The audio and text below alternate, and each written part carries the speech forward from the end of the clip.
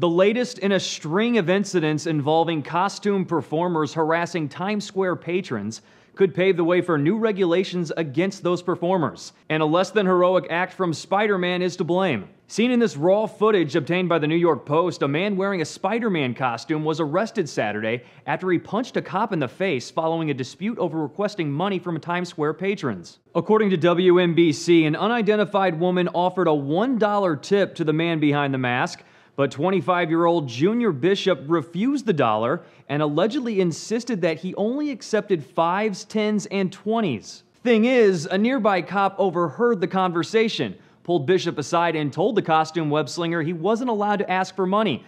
And that's when things got ugly. Police say Bishop shot back to the NYPD officer, "Mind your own business," and continued to yell and swear. The officer then asked for his ID, and when Bishop didn't have one on him, police arrested him, but he didn't go quietly. That's when this took place. Bishop has been charged with assault, resisting arrest, and criminal mischief and misconduct. And the New York Times says Bishop has aggressively demanded money from tourists at least one other time, while performing as a different character.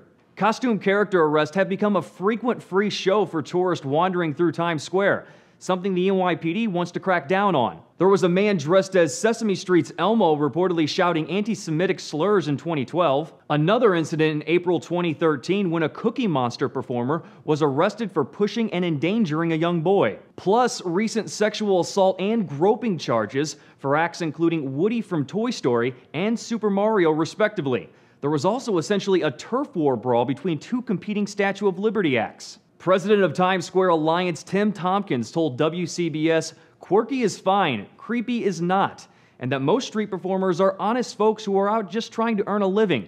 But there's also some folks who are taking advantage of people. The Manhattan City Council is currently drafting legislation that forces performers to obtain licenses and go through background checks. But the council has hit a few hangups because of copyright constraints. Plus, the Wall Street Journal points out requiring licenses could infringe on the performer's First Amendment rights, and the policy could be difficult to enforce, as many who perform are illegal immigrants. For Newsy, I'm Jay Struberg.